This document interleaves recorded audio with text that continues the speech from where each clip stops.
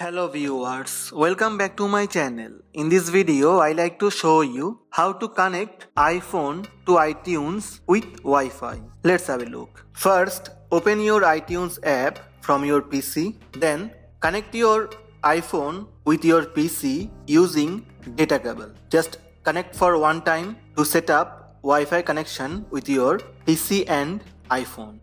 When your iPhone connected, click on this device icon and click on Summary. Now scroll down and go to Options. From here, check the box Sync with this iPhone over Wi-Fi.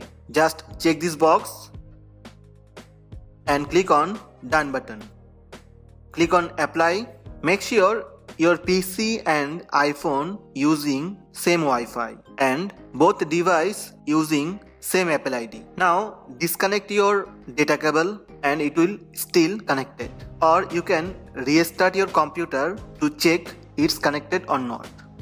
I just restart my PC, reopen iTunes.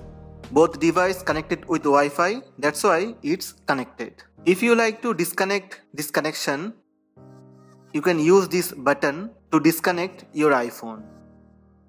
To reconnect your iPhone with iTunes, you have to restart your computer. So in this way, you can connect your iPhone to iTunes with Wi-Fi.